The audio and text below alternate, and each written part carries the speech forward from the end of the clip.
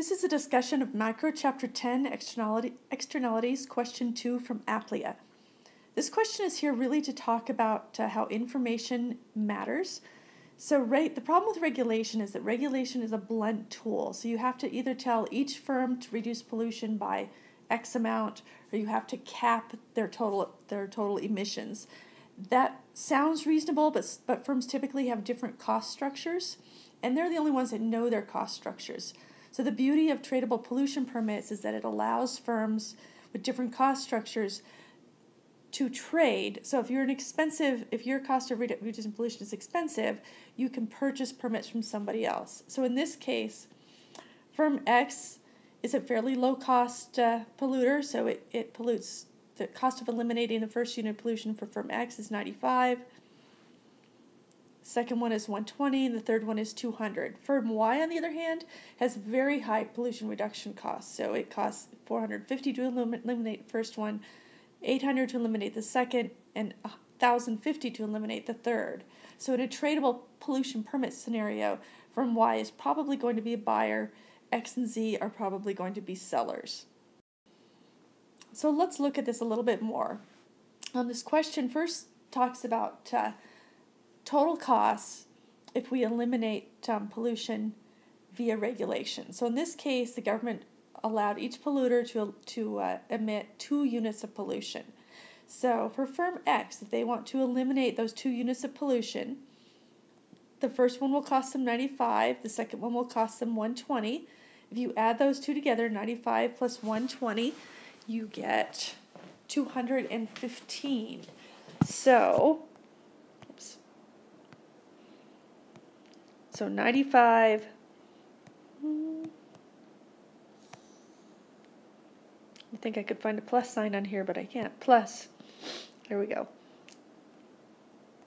120, and that equals total pollution reduction costs of 215.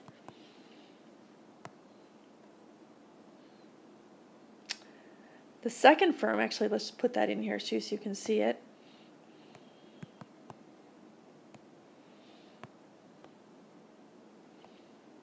So 215. Second firm, the first one costs 450, the second one costs 800, so 800 plus 450 gives us total pollution reduction there of 1250.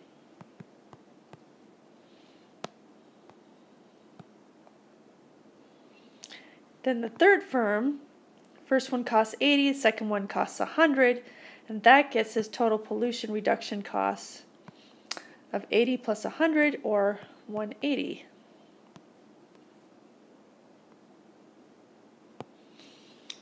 So it's much more efficient for the first 2 firms than it is for the third firm to eliminate pollution. So what if we allow firms to trade permits, to buy and sell permits? So in this case, the government set the price of permits. You know it's going to be somewhere between the cost of eliminating the third unit of pollution for the low-cost firms and the cost of eliminating pollution of the third firm. So if we look at that third unit of pollution, costs firm Y $1,050, so they would not be willing to purchase a permit for more than that. And the other 2 firms would not be willing to sell pollution permits for less than their cost of eliminating the third unit, which is 200 or 150. So, firm X, they're going to sell, so at the price that the question gives us, which is $300 and some, they're going to be willing to sell 1 permit. So if they sell 1 permit, they're left with only 1 permit. That means they're eliminating the first, the second, and the third unit of pollution.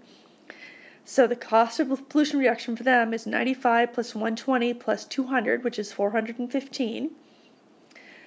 Z, the third firm, is also willing to sell a permit. And you remember that in the question it actually tells us we buy 1 permit from each firm also, so that's a given. Obviously, in real life there'd be some negotiation going on here, but the question actually gives us that. So firm Z would sell 1 permit, so they would eliminate the $80 one, the $100 one, and $150, for a total cost of $330 to eliminate their pollution. Firm Y has then purchased 2 permits. They're now going to emit their entire 4 units of pollution. So there is no pollution eliminated from firm Y. So if you add that up, we end up with 6 units of pollution happening still. In this case, 4 from firm Y, 1 from firm X, and 1 from firm Z. The total cost of eliminating this pollution was $415 plus $330, or $745. So the question made that a little bit simpler, right? Because really there was another cost out there because firm Y purchased that, but the question said ignore that. So $745 was what it cost to eliminate 6 units of pollution here. So in this case, we can conclude that eliminating pollution is less costly to society when the government distributes tradable permits than when it regulates each firm to eliminate a certain amount of pollution. So I hope that makes sense. If it doesn't, please give me a call or send me an email, and I will respond.